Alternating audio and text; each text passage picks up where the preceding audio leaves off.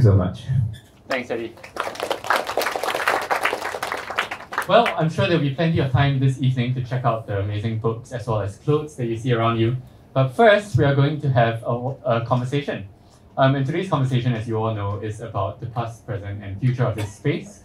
And we have three wonderful panelists here to share with us. The first person who's going to be sharing this afternoon will be Lai Chee Kien, who is an architectural and urban historian, the vice president of the Asian Society of Architectural History, right? Yeah. Architectural historians, that's right. And I first got to know Chee Kien through his book on early hawkers in Singapore.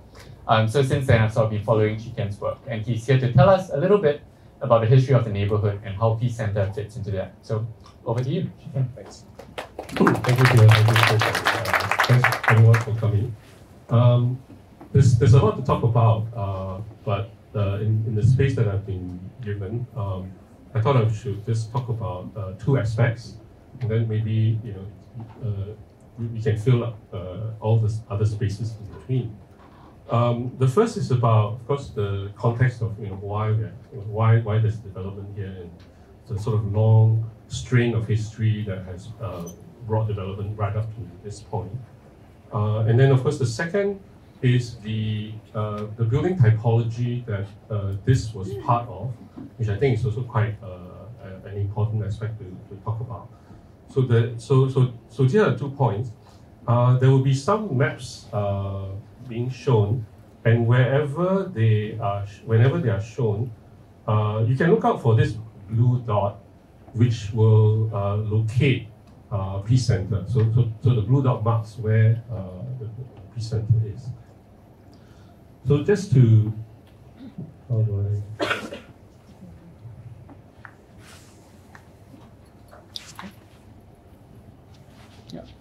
Yeah. Okay. So anyway, just a bit of the history. This is a town map of Singapore by G.D. Coleman, who was one of Singapore's first surveyors, architects, and so on and so forth. In 1836. So this is about 18 years after the British founded Singapore, and this is a survey that was done, and this area, of course, you know some of the features, and importantly, there are 4 water features, right? So if you look at this, north is roughly this way. There is the Singapore River, right, which looks like this at that time, okay. And then on the other side, you have the Kallang River and Rochor River, and then before it was made into a canal. So this, you have the Rochor Canal. And then actually in between these water systems, you have the Stamford Canal. So Stamford Canal actually marks the sort of lowest point, right, passing through, which eventually also became Orchard Road. Right? So whenever I tell people Orchard Road is actually a big longkang, but you have all these hills, Mount Emerald Hills, and Scott's Hill and things like that all around it. So you have these 4 features which actually made this area very interesting for planners, which they did in 1822, which was the first town plan, with the very first road that ran right across, close to the coast, called North Bridge Road. So this was the very first road, right? And then, of course, the British sort of subdivided different race enclaves all around it, right? So there are some Chinese enclaves here. You have Kampong Glam, right, which is just further down. And then, of course, this central area here, right next to the Singapore River, was the civic district that the British had set up. And this area where we are here, right, all the way from the hills to the sea, was a road that they named Middle Road, right? And the possible reasons for why it's called Middle could be it's the road that runs right through European town, right? But it could also be because it was sort of like a midpoint between the business area and Kampong Glam on the other side. Some other, so you can see the blue dot here, right? Mount Sophia and Mount Emily behind.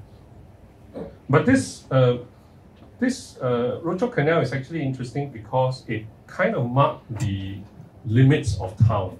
right? Meaning that if you pass this point, right, you are in so-called the suburbs. Okay? Because once you pass this point, you can see that there are brick kilns, and surprise, surprise, right? They used to plant paddy, rice on this side, right? So there were all these plantations.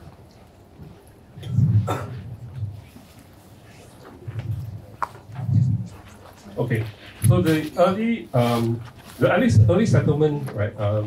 Just after the British arrived, you can see the various kampongs around. Right? This is work by a colleague of mine, Dr. Imran Tajuddin. So here you can see the sort of different rivers. You can see the Kota Raja, right, where the Kampong Glam is now, right, with different ethnic groups. Right? So in fact, this whole shoreline is Bugis town, right, because of their boats and all that. Behind that is Kampong Dobi, Kampong Serani, which is the Eurasian community, and then you have Kampong Bengkulu. Right? These are the people who came with Raffles, because Raffles was previously stationed in Bengkulu, and they came over here. On the other side, of course, is Kampong Kapor. Right? So previously we noted this brick kiln areas. Kapor is the lime mortar that's made. So between bricks and lime, right, you could start building up the Singapore town, right, as it were. And so this is again maybe 30 years later after that map, and you can see a much clearer view, right, of the different hills, right. So this blue dot is here. And this is now Orchard Road, right, because it is a water source, right. That's why it's actually quite good for plantations and so on and so forth. So you can also see that the hills are beginning to be named. Right? So you have Fort Canning here, and then of course you have the Government House Istana here on Mount Caroline. The estate that this area belonged to will actually belong to a person called Prinsep, right? Which is why we have Prinsep Street. The hills are sort of named after his family members. Right? It was first thought to be his daughters, but then we found, another friend found out that actually these are all sort of family members. We have Sophia, you have Emily, Caroline, where the Istana is, and then of course there's another small hill called Mount Louisa. Then of course the other hills over here on that side. The first occupation of the hill was actually recorded, right, as early as 1822. Right, so there's a communication by the British resident William Farquhar saying that when the British arrived, they really found that there were some Chinese Gambia planters, right, who had really sort of set up plantations on the hill. So this is possibly the earliest record, right, of occupation of the hill, right, or making use of the hill. So this is a view, right? This is a view of Seligi Road and Prinsep Street. So you can see this is in 1950s. You can see that the whole area was built up with sort of mainly shop houses, right? And of course you have different buildings, but of course you notice that the building height is not that high, right? And right across you can see some of these boats, right, with their masts, right, out at sea, right, near where Beach Road is. And then of course this is Middle Road that runs right through from the hills to the sea. Okay? This is again the blue dot is here, right? So what we're looking at is from Mount Sophia. This is Mount Sophia behind Mount Adelie. And what is an important sort of an urban feature is that coming from Orchard Road, the road actually sort of more or less sort of turns around the corner, right? And then crosses Rochor Canal and then all the way to Serangoon Road. Serangoon Road being one of the earliest roads that led to the so-called suburbs or the countryside. So this was a kind of like an inflection point, and the urban planning sort of reflected, that early thing with this Kwek terrace. I'm not sure some of you may remember that there were some shop houses here. But there was also a triangular patch of a small field, right? That's right in front. So here, this is probably an aerial shot. This is Cathay building as it was before, Bras Basah Road, and then of course then you turn from Handy Road and Orchard Road into Seligi Road, right? And then of course these are the sort of shophouse districts. So you can see that Cathay building was actually a very important pivotal point, right, where the whole sort of city turned, right, to the suburbs. This is probably taken also from Cathay building itself, right, looking down right through Bras Basah Road, right. So this is Bras Basah Road, right through to the sea, right, at that time. So you can tell immediately because this is the old SGI building, right now. And you also know that this is probably before 1960s when they built the Second World War memorial, the chopsticks. Right? Okay, so by the 1950s, you know, most of the Malay communities that we saw before on the earlier map sort of have moved away, and you know we only have sort of a remnants of Kampong Glam, right? And the Europeans have actually sort of left this area by now, right, and moved inwards to, you know, sort of nicer places like Tanglin and so on and so forth. So this whole area became a very mixed area. So in fact, you know, we often think about the sort of racial enclaves, right, Chinese, Malay, Indians. But this area here became a really amazing multicultural, multi-ethnic sort of location, and with sort of different ethnic groups starting to settle in, with Hainanese, Hakka, Japanese, you know, Fuzhou, Hinghua, so on and so forth. So you now know why you know, this is like kind of like the birthplace of chicken rice, right? Or even, you know, Fuzhou fish balls and things like that, right? So these are, and of course, for the Chinese community, this was so-called xiao bo. I don't know if you all heard of the term xiao bo before. So in fact, it's actually erroneous to say, you know, that Singapore has a Chinatown, right? Because actually Singapore has two Chinatowns, one on the Singapore River side and one on this side. So there's some slides just to show, right, the kind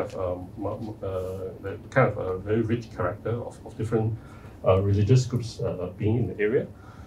So much so that even, you know, you have Sri Krishna Bhagawan Temple, you know, just quite close to Waterloo Street Guan Yin Temple. In fact, you know, sometimes the devotees would just kiasu, right? So after Guan Yin Temple, you also go and pray to Hindu gods as well. Okay. So that's the first part, right? Really to suggest that it's a really kind of rich place. And the second part of the talk actually is to try to introduce this building typology that's actually quite important. I think is still under study.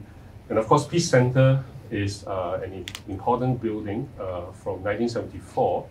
And you can see this is from the sales brochure. Right? I tried to sort of translate it into English. It says it's a kind of like a epoch crossing high-class building located at the junction of Seligi Road and Sophia Road. The tower block is 31 stories high, so square meters. Then you have shopping arcades, department stores, supermarket, 36-lane bowling alley. Of course, it's not there now. Offices, banks, specialist clinics, restaurants, buffet restaurants, and car park for 500 cars. So this actually represented a kind of very important mixed-use building. Right? Mixed-use meaning that you have really a lot of different activities that can be placed in one building, as similar to the kind of very interesting and complicated nature of the area itself. So the podium tower block typology actually is a kind of a result of zoning histories, specifically in 1916 in New York. Right? Because prior to that, when developers built buildings, they would build straight up, right? So imagine you get a plot of land and just build everything up. But of course, that caused a lot of problems in kind of cityscape, right? Because it would block out the sun, it would also block out some sort of ventilation. So this ruling from 1916 stipulated that you have to set back the main tower block, right? And it gave rise to very interesting buildings. One of the sort of very modern buildings in New York is this thing called the Lever House, where you can see a very clear podium level, right? Which actually is usually 3 to 4 stories high, which will kind of relate to the streetscape. And then the tower block is set back, right? It's set back and of course exists itself. And this is not an idea that's only confined to New York, right? If you look around at the old Cathay building, right, built in 1939, you can see that the massing or how you place the sort of different densities. You have this big sort of block in front, but then the tower is then placed right closer to Mount Sophia. So in a sense, it's kind of it's rather like a shop house that we also sort of was here before, right? That was found in most parts of the city, where you have commercial, or shop space or whatever activities below on the ground level, and then the upper levels are used for residents, right? So as you can see in this demolished Rochor Center here, we have again, right, the different shops, community spaces, and all that on the podium level, right? And then of course you have apartment units in I think 4 blocks on the whole site, right? So, for Rochor Center. And this area actually is the associated with the development of that podium tower typology. Beginning not with HDB, but with the Singapore Improvement Trust, with the construction of what was known as the Stanford Estate, right? So there are 2 phases. In 1958, they built these 3 blocks, and it was touted as a second change alley, right? But of course, I think for this generation, it's actually hard to imagine how vibrant change alley was. But it basically had podiums, right? It had I think 30 over shops, around 34 lock-up shops and all that. And then of course you have blocks above.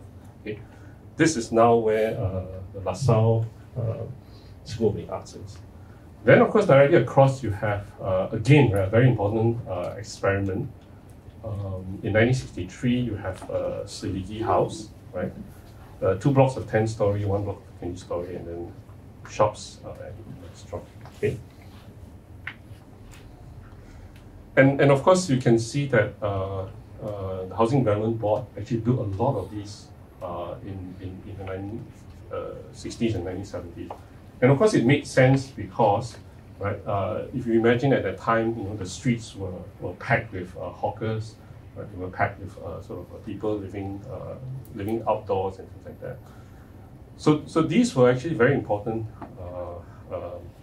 solutions, right, to solving sort of the congestions of the city with these kind of blocks. And it went by different names, right? Parks, plazas, centers, and complexes. Okay. And around this area, right, you can already see Waterloo Center, 1978, Bras Besar Complex, Cheng Yan Court, and of course Rochor Center. But this was not only confined. So this is actually what kind of potential of a podium tower development can be. Right? This is Outram Park. Right? How many of you have been to this Outram Park? Yeah. So he can tell you more about it. So you can see actually it becomes a very interesting part of the development if you can sort of develop imaginatively rather than this block. It's also not in the realm of public infrastructure, right? Like those that were built by HDB, right? In the private sector, this typology is also very much encouraged. And of course, Peace Center is one of them, but you can see that there are so many different other types, right? Like Park Mall, which is one of the first shopping centers of that type. People's Park, which came slightly later in 1973, and so on and so forth, right? Golden Mile Complex, and so on and so forth. So, and even, across Middle Road, right? So this Middle Road is actually very long. You have two bookends of, more or less, Peace Center here. And then previously, right, Shaw Tower sort of bookended the other end of Middle Road. And these are the sort of architects who designed it, Chia and Lai Chee Kien. This is very important because if you look across, right, you travel along Beach Road and you actually don't feel that there is such a high building right in your face, so to speak. So with these two buildings, it seems like a lot of architects have forgotten how important important urban design is to the city, and also perhaps how to design. Right? So you can see these are the new developments that replace the Shaw Cathay building, and then that corner where Kirk Terrace is, right, is now the School of the Arts, right. So this is from a street directory. So you can see previously the nice curve going around Dhoby Ghaut, right, to Serangoon Road. But unfortunately, the planners have decided to give up this small triangular space to develop the School of the Arts. So in effect, now you have to sort of travel past this and turn a corner, right, rather than sort of moving around that lot, right? And this is what happens when you have architects who are really not really good architects. Right? The Cathay is designed by Paul Tanguay, who's supposed to be the son of a famous architect. And then, of course, you have Woha designing the School of the Arts. But you can take a look at it, right? There is no way that they are trying to address this whole sort of turning of the corner. It is very harsh for pedestrians, right? So the School of the Arts, can you imagine, this is really, a school, right? Just like SJI and all that. But it seems to have required so much bulk, right?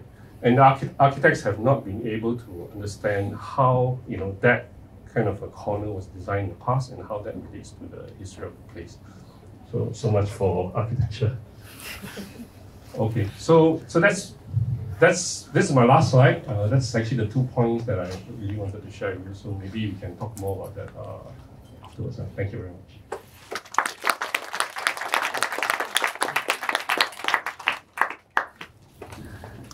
Could I just grab the mic? Thanks very much. Thanks, Chee Kien. That was a really impressive covering of 200 years of architectural history. I'm sure we'll have time later during the panel discussion to talk more about some of these points as well. Before I invite Sam to start her sharing, could I just invite the back row of people who are standing here to move in by about 2 meters so that the folks who are there can also see the screen. Thank you. Oh yes, okay. Yes, there is also more space on the floor and on the beanbags if those who are sitting on the corners want to move towards the center. While you guys are moving, allow me to introduce our next speaker, who is Sam Chia. Sam is half of the UNIT project, which she's going to tell you a little bit about. She's brought a copy of UNIT. UNIT was published and sold out in 2022. Sam is also an architectural writer and urban planner. So over to Sam. Oh, you have a mic. I don't know. Hello, yes, it's working. Hi, yes, as you said, my name is Samantha. And I just want to start the presentation by giving some caveats. I'm not an academic like Chee Kien. So everything I'm sharing is something that I have researched in my own... It's better not to be anyway, just that everything I researched, I'm sharing is something that I've read or researched in my own free time. I'm not a subject matter expert. I'm just really interested in architecture, urban planning, and I sound like a geek. But a lot of that research influenced the book that Chia was talking about, which is Yeegn, A Glimpse into Singapore's 1970s and 80s private apartments. We did over 2 print runs, and it's currently sold out. I don't know how many of you have seen the book or are familiar with it, but basically it's a collection of interviews and photographs from 10 families living in 10 different apartment buildings that were built in Singapore between the 1970s to 80s, basically the time period, thank you so much, after Singapore's independence, like Golden Mile Complex, People's Park Complex, and the Palisades. What strikes me about these buildings is that they are, to me, really much buildings of that time, and they reflect or imbue the ideas that we were experimenting with, that Singapore was experimenting with collectively, as we tried to progress to the modern city that we are, or the modern country that we are today. So Peace Centre, or Peace Mansion, which is the residential component, isn't one of the buildings that we covered, but it was built in the 1970s. And from what I know, or what I read, it does share some of the same origin stories. So I thought I would talk very briefly about 3 concepts that sort of inform the buildings of this era, including Peace Centre. And that's the government land sales program. I swear I'm not here representing the government. The idea of Singapore's early real estate industry, what it was like back then, and then how that has influenced what we see as Peace Centre today, which is a strata-titled building, this idea of collective ownership and maintenance. So first, the government land sales, or call it GLS program. This was first launched in 1967 by the Urban Renewal Department, which is basically the predecessor of URA. And it's a tool that the government still uses today. And in very simplistic terms, what it does is that it's a vehicle for the government to realize its land use plans for the site. So for example, the government would say this site is meant for a commercial/mixed-use building, and then it's a vacant piece of land, and then the developer comes and bids for the site, takes the site and develops it according to the government's guidelines. So in the 1960s to 70s, the GLS program focused more on how to renew and redevelop the city centre and really boost economic development. It was really tied to how do we modernize, get the money in, and become more economically strong. So the first 3 GLS programs from 1967 to 1969, they basically focus on building hotels, building shopping malls, and office towers, basically the ones that you see in the CBD. And so buildings like Golden Mile Complex and People's Park Complex, they came from the first GLS program in 1967. And then Peace Centre came from the 3rd GLS program in 1969.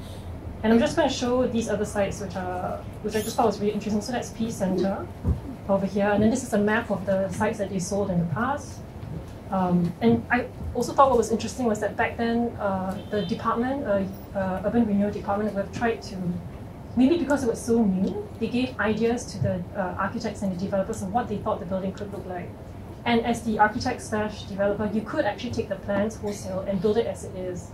And there are buildings today that are exactly the same, like almost copy and paste of those plans. But this is what the government had proposed Peace Centre to look like. And you can see that it does have that podium tower typology, but it is slightly different in that I think the residential block is like the higher tower block is further behind. Whereas here they position it further in front. And then just for reference, this is what Golden Mile Complex could have looked like, but it's not. So they had proposed actually 4 tower luxury apartments, but the architects and the developers came and said, I want to do something different, I want to do a mixed-use development, and then this is what we see today, which is a very iconic piece of architecture. People's Park Complex is a little bit more similar in the podium tower typology, but there's only 1 tower instead of 3. Yeah. And then, but moving on, talking about Singapore's early real estate industry, I think one of the things that you first notice is that the developments I showed you earlier, they're buildings of fairly high intensity. Of course, today you see like shopping malls and offices that are much bigger in scale. The sites are bigger, there's more users inside. But back then, this was considered big. And in the past, something of that scale was considered a fairly big undertaking. But more importantly, to build this thing, you need the money to do it. And developers back then had fairly limited capital. we didn't have like the homegrown institutional developers that we see today, like your CapitaLand, your CDL. And we also didn't have the sort of institutional investors who could fund these developments. So what that means is that for you to be able to build something like this, the developer had to sort of recycle their limited capital, and they did it by subdividing their shopping centers or their office buildings into strata-titled units, and then selling them to individual buyers. So they would sell the units, get the cash, grow their capital, and then maybe use it for a second or third development. And the interesting thing for me was that some of the developers didn't even start back then from the real estate industry. They were from maybe other sectors of businesses, and they were sort of apparently persuaded by the government to venture into real estate. Of course, earn the money that you can earn, get a profit, but also contribute to nation building. So this is the advertisement for Golden Mile Complex when it was first launched. And the article actually says this firm, Singaporean Developments, was a firm that was formed to help in nation building. And People's Park and Peace Centre as well, or People's Park Complex, they might also have similar origin stories. For example, for People's Park Complex, it was developed by a prominent glass merchant. His name was Mr. Ho Kok Cheong. And similarly, he didn't have the capital to create People's Park Complex. So what he did, which was considered quite innovative back then, was that he sold the shop units off plan prior to the completion of the building, which is actually something that we're quite used to today. So if you buy if you buy a condominium, for example, a condo unit, you do go to the show flat and then you'll be like, okay, I want this one, And that's kind of what they did back then, which is that they would have shown the models and the plans on the site, and then people would come in and say, okay, I want to buy this shop unit, I want to buy that office unit. Yeah, and developers also have done, the owners also have done the same thing as what we do today if you buy a condo unit. They will pay the developer installments, and as the construction progress, they will pay a larger and larger sum of that deposit payment. Kien Realty, the developer for Peace Centre, also sort of adopted that strategy, but it was a part rental and part sales strategy. So they sold, all the residences were sold. Some of the shop and office units they kept for themselves, but others and then they rented that out. But others they also sold it to what it is today. You can see over here in this advertisement, a few units there, rental, sale, Yeah. So in an environment where you were trying to build your capital, that strategy really made sense to them. Today, I think there are very few such developers that still do this. You have your more like institutional developers who rather buy and hold the development, especially if it's in a city center location, and collect the rent and let that development's value appreciate over time. So I think moving on to the last topic, I think a common sentiment that we hear or feel about newer shopping malls today is that, they all look the same. Every mall has a Uniqlo or a Din Tai Fung. If it doesn't have a Uniqlo, it probably means it's not doing very well. And then, with that same gaze, you might come to Peace Centre or, Far East Plaza and think, these malls are really interesting. They're very eclectic, they're very unique, and they have shops that I wouldn't really see in a typical shopping mall that I see, for example, along Orchard Road. And if you're asking yourself, why is that so? Part of the reason has to do with the ownership structure, which I was alluding to earlier of these malls. So in the case of Peace Centre and Far East Plaza, for example, instead of having a single owner who manages the building and then he decides all his tenant mix, you have a building which is owned by different people and different entities. And in the past, actually even before this, ownership structures were less evolved. So the developer would sell the units to individual owners, but he would still own the land. So he owns the common property, like the corridors and the walkways and so on. And actually because of this, maintenance issues became a problem because as the development became more complex, the developer may no longer be around or may no longer be as invested in the building. A lot of the shop owners had conflicts with the person who was, or residences had conflicts with the developer who owned the common ground saying, hey, you're not maintaining my building. So actually there was a period of transition where early developments transitioned from having the developer own the land to then taking back the land and owning that land collectively. And today I believe most, if not all, developments which have fragmented ownership are what we call strata-titled buildings. This means that you not only own your individual unit, which is maybe an office or a shop or even an apartment, but you also share ownership of the land and the common areas. So for example, the lifts, the driveways, the common walkways, you share the maintenance and the ownership of that with your neighbors. And again, back then, this was a very new concept. Even the idea of a condominium, for example, which is a strata-titled building, we think of it as a high-rise private residential building. You have certain images like a swimming pool, a tennis console.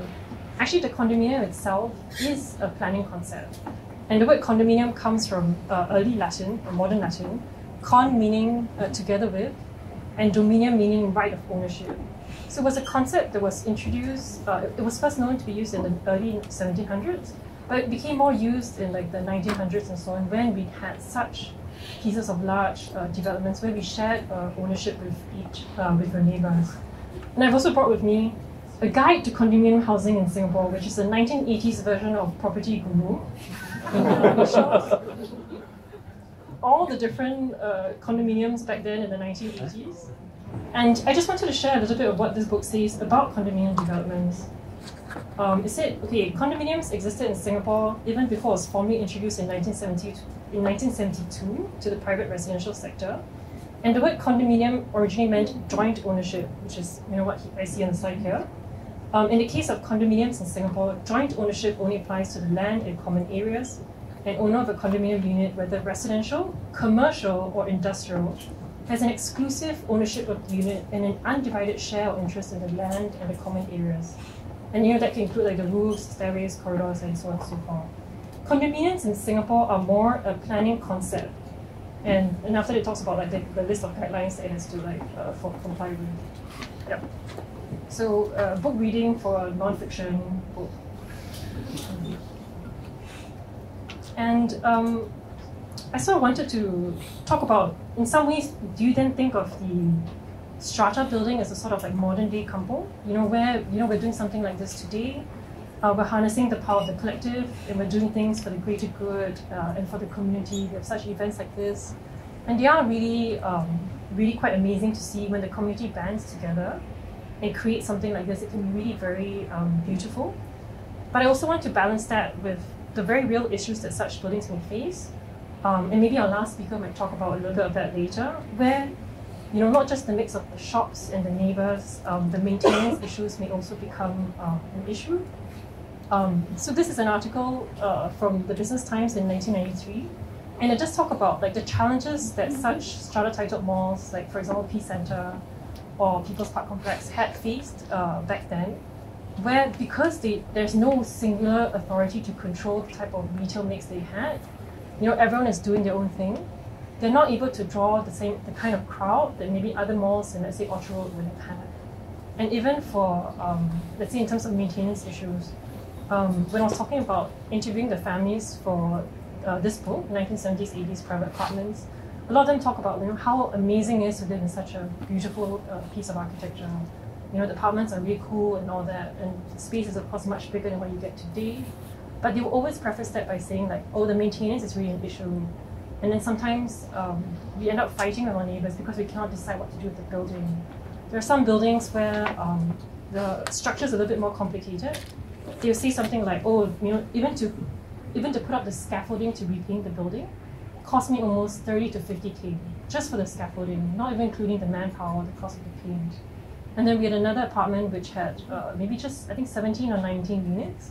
And they were describing like, oh, when they were deciding whether or not should we en-bloc the development, they were like, mini turf walls, like this neighbor is not going to talk to this neighbor. Or like, we have like our own house parties, but we're not going to invite each other because we disagree on some of these very fundamental issues. So you can see like, I think there's always two sides. Like there's the power to do something very beautiful like this. But when the ownership is shared and the ideas of doing that is fragmented, there can be a lot of conflicts and a lot of discussions and tensions that happen in such buildings. Yep. Okay, thank you.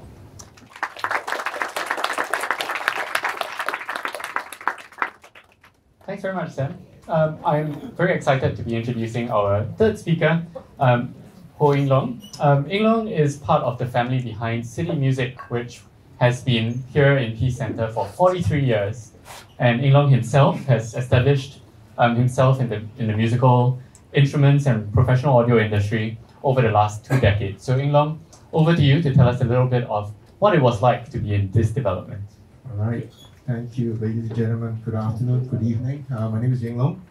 I don't have any slides, but I'll probably just share some of our experiences and stories during our existence here in Peace Center.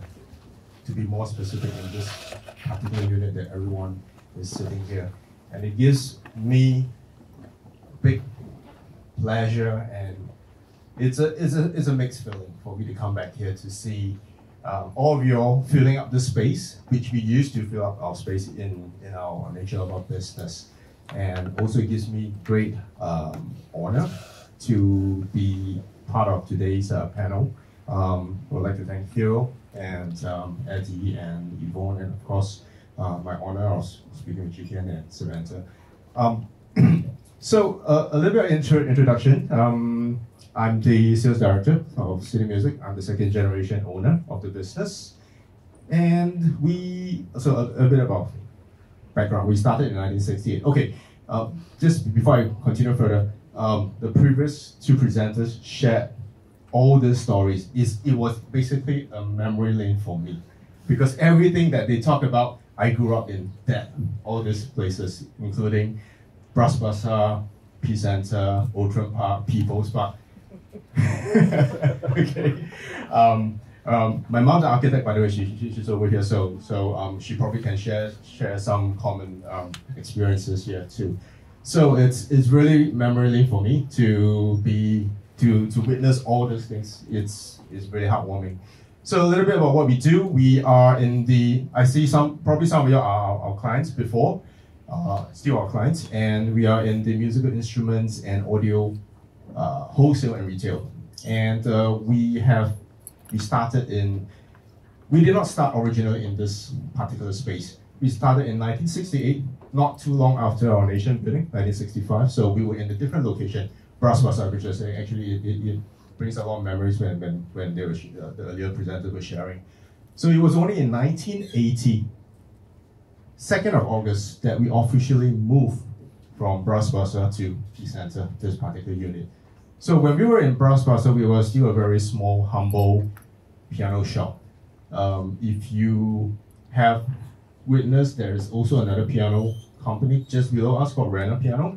So in the 1968, that era before we moved here, we were like that traditional piano company. So of course, when we moved here, this is where we actually started to grow alongside with the music scene and music industry. So that's a bit about what we do. But before I go into more details about City Music in Peace Center, I think I would like to again draw some parallels to what Chee Kien has brought up earlier on. Peace Center, for us in this industry, because for the past 40 years, so actually we were here for 43 years. We left last year, April 2023, right? So that was our last day we shut down. So we actually had a very nice farewell ceremony. A lot of our friends and customers dropped by, just want to take photos of this place before they leave.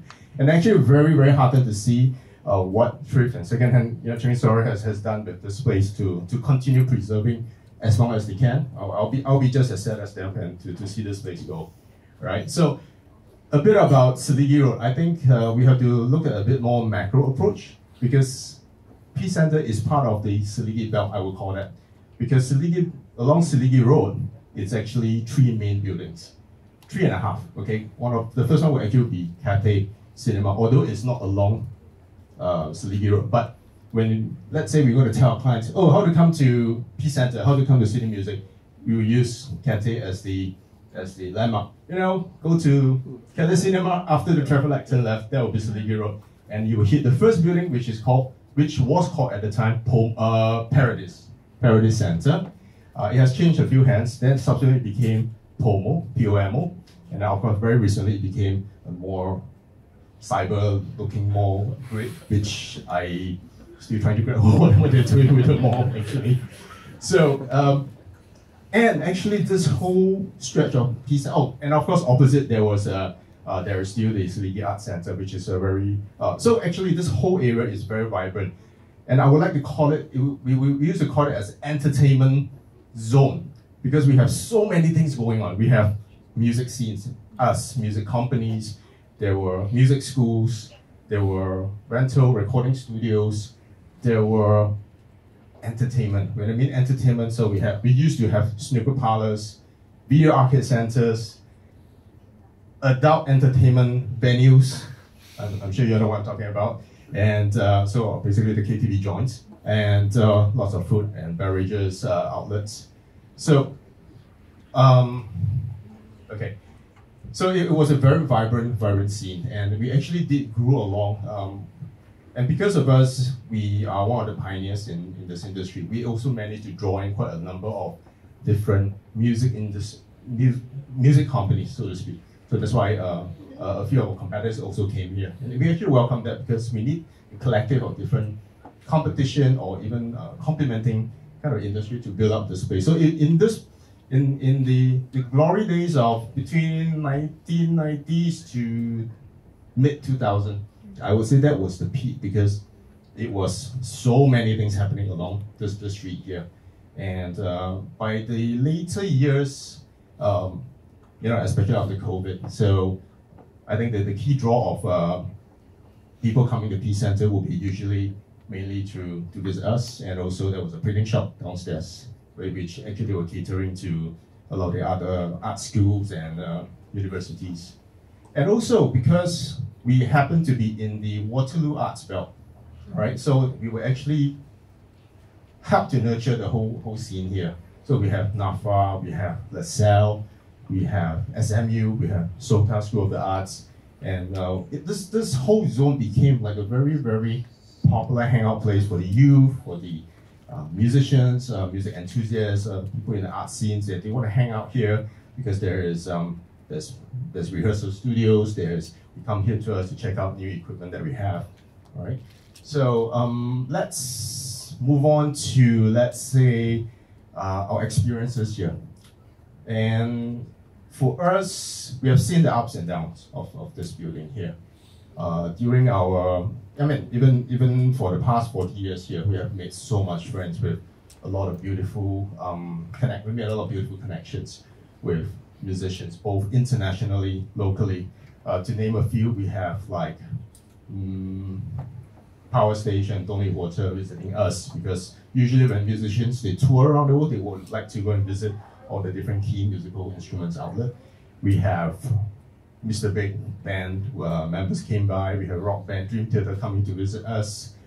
We also have celebrity. That was quite interesting. Not really in the music scene. Hong Kong actress Cecilia Chong. Right. So one day she just came on a skateboard. Quite cool. A cool mom. Just skateboard into our store here and pick up a guitar and said, oh, okay. She picked up something for kids, and then just very cool mom. Right, so of course we okay. So we also have our local music heroes like JJ Lin visiting us. We're all in the industry. We have jazz legend Jerry Montero. We have all these bands like the Quest. We have the more modern musicians, Gentle Bones. We have Instra. We have the list goes on. Too many to really share. So it was actually, we were like a hub. We are like a melting pot. They come in, they meet. So this have always been what cinema music has been, what we believe in, to really generate connections. So Peace Center to us was a very unique mix of tenants. If you're just talking about just on the retail, because if you look at the whole Peace Center, as what the previous presenters have shared, there are actually four main components: retail, offices, residential, and car park. Right? So we have a very, very unique mix of tenants. We have musical companies like us, music schools, we have printing companies, we have skin clinic, which was very famous. Some of them were still around towards the end of it. Some of them they were too old already, they didn't continue business. There were law firms, there were architectural firms, yes, correct. And of course, there were some other companies that you walk past and you're wondering what kind of business are they in anyway, right? So, so it was a very unique charm of being in Peace Center. And of course, to really elaborate a bit more about the maintenance issue that Samantha had shared. So our glory days during 90s, early 2000, that was, I think, in terms of the condition of the building, that was the peak already. Because as you all know, the whole site was put up for collective sale. And actually, it went through 6 collective sale attempts. That meaning on the 6th collective sale attempt, it really went through. But you think about the previous 5 attempts, each collective sale period ranges from between the 3 to the 5 years. So you're talking about at least 15 to 18 years. So each failed collective sale attempt, right? So just now Samantha was mentioning the Kien, which was the main developer, who was also the main majority of the share ownership. They have a change in agenda because they have, since the first collective sale, they want to let go of this place. So basically, it is an end of an era in this place, unfortunately. So after each failed attempt, the maintenance, the condition just went spiral downhill. So just to share, the charm. I mean, being sarcastic, I would call it a charm here. The charm about having Peace Center. We have one of the best toilets here. We have one. Why the best? Because it's. I don't want to scare you all. Okay. We have one of the best car parks and the most reasonable car park because you pay scheduled wheel prices, but I think you're not going to get the Orchard Road kind of a condition of a car park. The lifts, they don't work all the time. And so, but we take it in stride. That's part of the charm. We grow onto it, and yeah. So let me next just share a bit about this space here. So this as I said, it is really nice at the same time unusual and weird for me to be sitting right here and seeing you all filling this space that used to be where we put out all our guitars. My marketing team is around. They were like, when they first came in, they were like, my marketing guy, his table was inside that room. My table was, my office was inside there. This was our big boss's room, but I think it's a storeroom, I heard. Okay, so this structure, so Chee Kien was asking me about this unique structure. Internally, we call it, we have a nickname, Garden by the Bay. Super tree. Super tree, yes, correct. It was not deliberate, it was not intentional, it was already around even before we moved it in 1980. So we just, instead of, we actually had multiple occasions, we went through multiple renovations throughout the 40 years, obviously. It's like, should we take it out, we preserve it. So we have actually all the way been preserving it. So it used to be stained glass on top, and so we were also trying to find out details about what was the previous owner before we moved in 1980s. We couldn't get a firm confirmation, but we guessed it was something along the line of night entertainment. So that's why the wallpapers that were, if you see inside this room, the wallpapers were actually silver. With those, there used to be couches around. So I guess it should be night entertainment. So also, and a little bit about so I was mentioning there was actually 4 components. Peace Center. All right, when we close shop at night. So Peace Center, day and night is very different. When it comes night, it becomes Second Life. All right, because the car park podium there is 6 floors of karaoke bars. So it was this particular window here. This was basically the front seat, the hot seat.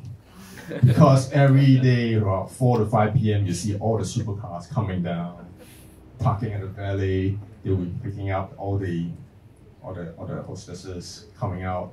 And it's usually quite eye candy for my staff. They would like to stand there. Yeah. And interesting for us, so of course after, don't get me, right, we don't patronize those places. It's too close to our backyard, so we don't really fit into space. So for us, and also the residential. So actually we also used to own one of the residential units. So whatever they all share today is really means a lot of perpetual memory for us. The residential was also a very commonly rented out to overseas students. Are they real students? I don't know. So you can also probably guess, and they all by convenience they stay here, and at night they work there. And sometimes quite often we will see them early in the morning. So they look very different at night and day because they'll be walking around in their pajamas. All right, so I realize that's quite a common. They like to walk around in their pajamas, buying breakfast and doing their shopping to the supermarket before they go back. Yeah, I forgot to mention that big outlet there. It was a very important on the ground floor. It was actually a very important supermarket that we actually missed it so much. It was cold storage, and then it became NTUC. Or I can't remember. You know what was the secret. So this was actually a very, very beautiful mix of tenants that what we used to have here. So I guess that's about all because I can go on, but there are too many things to share. So I think that's all I would share in this short little sharing session. So a bit of our stories. Thank you very much. Thanks. Well, thank you once again to all three panelists. That has actually brought us quite nicely to the hour. We do have about 15 minutes more for some time for questions. So let me just jump straight into it and see if anybody has any questions for any of our three speakers today. Anyone? Yes. Just curious about the naming of the place, Peace Center. Is there, you know about the history of it? And I also noticed the Chinese translation for the piece is Jian An. Yeah, so it's... So the developer's name title already has peace in it, so could be one of the reasons. But we really don't. I haven't been able to find. Yeah. Jian An, right? Jian An is Jian An is the developer. Yes. So Jian An Center. So the Chinese is Jian An Basan. By the way, today's event is called Building Peace. Yeah, so Jian An, literally.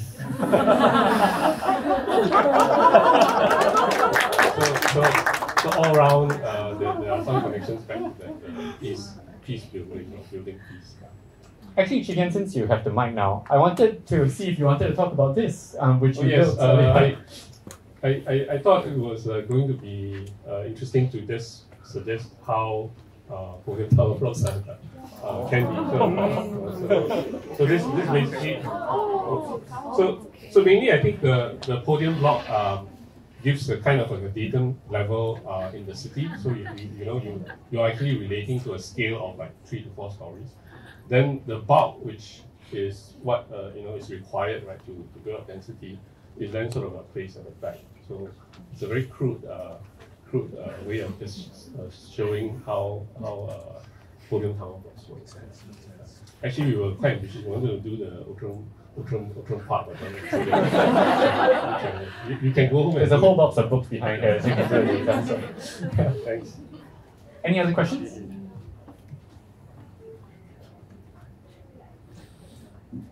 Otherwise, well, I have one for the panelists as well. I mean, so we've gone through so many different aspects of the history of this space, both the architectural history, the urban history, as well as the lived history of this space.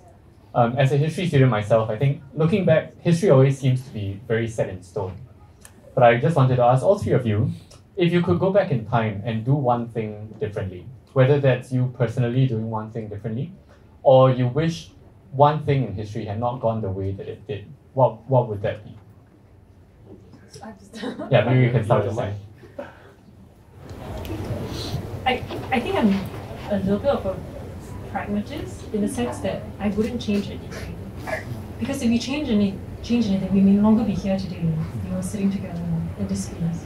And I do think that it is the things that happen in history that inform how the building is or developed or read, and how we respond to the building as it is today. So rather than saying like, oh, what do I change if I go back in history? I think it's more about what can we learn from the interesting stories of Peace Center or of similar buildings, and what is it that we can do differently for other experiences in in your life or in Singapore and so on. So that's my perspective. I shall pass the mic down. Okay. Interestingly, I think another friend wanted me to talk about another type of cooperative. Right? When I say the word cooperative, there's a whole history of the cooperative movement that had somehow been submerged. It started out basically in 1925, and it started with what are called thrift and loan companies. Right? So anything can be a cooperative. So in a way, this is a cooperative where it sounds like it's a kind of stereotype thing, but the ownership and the responsibilities are also shared amongst that cooperative. And it bears remembering that NTUC actually is a cooperative. NTUC Comfort is a cooperative, right? And of course, those of you who have been into NUS, you all go to the co-op, right? So this cooperative movement actually had extended to housing, extended to farming, extended. And I think, I really think that, unfortunately, that cooperative movement has been sort of become sort of corporatized, right, in the case of NTUC.